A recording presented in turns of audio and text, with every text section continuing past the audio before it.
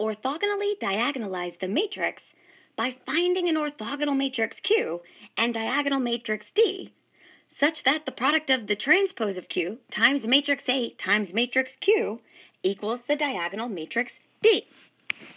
So keeping in mind that matrix Q is the orthogonal matrix whose column vectors are defined by the normalized eigenvectors, and that the diagonal matrix D is the diagonal matrix whose entries along the main diagonal are the eigenvalues of matrix A, the first thing that we need to do is find the eigenvalues and their corresponding eigenspaces to identify the eigenvectors. So here we go. We want to start by finding matrix A minus lambda times the 2 by 2 identity matrix. So we have matrix A, which is 6, 4, 4, 6. And we are adding the 2 by 2 matrix minus lambda, 0, 0, minus lambda. And combining up those like terms, we are left with 6 minus lambda, 4, 4, 6 minus lambda. Now from here, we need to find the determinant of this matrix. So we are looking for the determinant of matrix A minus lambda times the 2 by 2 identity. So we have 6 minus lambda, 4, 4, 6 minus lambda. And computing this determinant, we're left with 6 minus lambda squared minus 16. So expanding this binomial product, we have 36 minus 12 lambda plus lambda squared minus 16, which we can combine up those like terms to get the characteristic polynomial, lambda squared minus 12 lambda plus 20, which fortunately factors to lambda minus 10 multiplied by lambda minus 2. Now, taking this characteristic polynomial and setting it equal to 0, we see that the resulting eigenvalues are lambda equals 10 and lambda equals 2. So now that we have these eigenvalues of matrix A, we need to find their corresponding eigenspaces. So, case number 1, let's consider when lambda is equal to 10. So we start by finding matrix A minus 10 times the 2 by 2 identity. So we have 6, 4, 4, 6 for our matrix A, and we are adding the 2 by 2 matrix, negative 10, 0, 0, minus 10. Combining up those like terms, we are left with the 2 by 2 matrix, negative 4, 4, 4, negative 4. So to identify the eigenspace, we now need to row reduce this matrix augmented with the 0 vector in order to identify the solution set for this homogeneous equation. So we can immediately reduce this matrix by scaling the first row by a factor of negative 1/4, and let's do the same thing to the second row. So this leaves us with the matrix 1 minus 1, negative 1, 1, and taking our first pivot, we can eliminate the entry below it simply by adding the first row to the second row, which leaves us with the matrix 1, negative 1, 0, 0. So we have attained row-reduced echelon form, and this matrix in reduced form is letting us know that x sub 1 is equal to x sub 2, and that x sub 2 is a free variable. So the null space for this homogeneous equation is defined by vector x in R2, where x sub 1 is equal to x sub 2, and x sub 2 is itself because it's a free variable.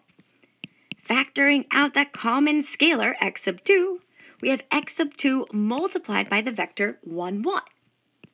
So we can say that therefore the eigenspace for lambda equals 10 is defined by the span of the vector 1, 1. So the eigenvector corresponding to lambda equals 10 is the vector with components 1, 1. So now we need to do the same thing, but when lambda is equal to 2. So again, we need to find matrix A minus 2 times the 2 by 2 identity. So we have the matrix 6, 4, 4, 6.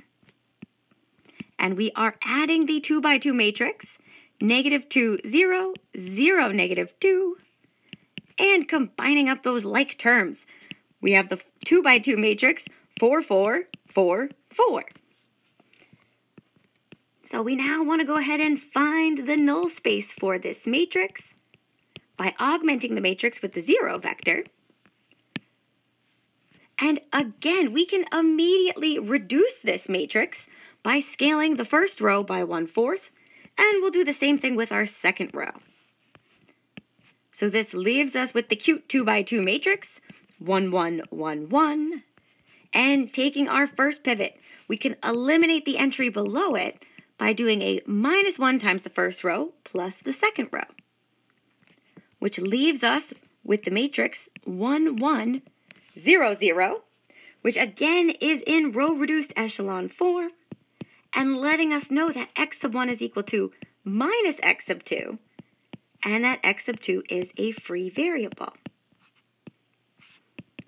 So we can say that the null space is the set of all vectors in x sub 2, or in R sub 2, with the components x sub 1, x sub 2, where x sub 1 is defined as minus x sub 2, and x sub 2 is itself because it's free. So factoring out that scalar multiple x sub 2, we are left with the vector negative 1, 1. And we can conclude that the eigenspace for lambda equals 2 is the set spanned by the vector negative 1, 1. Beautiful. So we can now conclude, based on these eigenspaces, that the eigenvectors of matrix A are the vectors 1, 1 and negative 1, 1. Now, looking at these eigenvectors, we can certainly tell that they are orthogonal to each other. However, they're not unit vectors. So in order to find the column vectors of matrix Q, our orthogonal matrix, we need to normalize the eigenvectors of matrix A. So here we go. We can say that column vector Q sub 1 is defined by normalizing eigenvector V sub 1. So we have vector V sub 1 with the components 1, 1, and the length. We have the square root of 1 squared is 1, plus 1 squared is 1. So we have a scalar multiple of 1 by the square root of 2 multiplied by this eigenvector, and distributing that scalar multiple through, we have the vector with components 1 by the square root of 2, 1 by the square root of 2. And very similarly, we can define the second column vector Q sub 2 by normalizing the second eigenvector V sub 2. So eigenvector V sub 2 has the components negative 1, 1, with the same length, square root of 2. So we have our scalar multiple, 1 by the square root of 2, multiplied by the vector with components negative 1, 1, and distributing that scalar multiple through, we have the components negative 1 by the square root of 2, 1 by the square root of 2. So therefore, we can say that the orthogonal matrix Q, the matrix with the column vectors Q sub 1, Q sub 2, is the 2 by 2 matrix, 1 by the square root of 2, 1 by the square root of 2, minus 1 by the square root of 2, 1 by the square root of 2. Beautiful! So we can even take this one step further, and using our answer for matrix Q, we can find the transpose of matrix Q, which is the matrix with the row vectors Q sub 1, Q sub 2. So we have the 2 by 2 matrix, 1 by the square root of 2, 1 by the square root of 2, negative 1 by the square root of 2, 1 by the square root of 2. So now that we have our orthogonal matrix Q and the transpose of this matrix, we're ready to identify the diagonal matrix. And we know that our diagonal matrix D is the matrix, the diagonal matrix, whose entries along the main diagonal are the eigenvalues of matrix A. So our diagonal matrix D is the 2 by 2 matrix, 10, 0, 0, 2. And with this diagonal matrix D, we are officially ready to orthogonally diagonalize matrix A.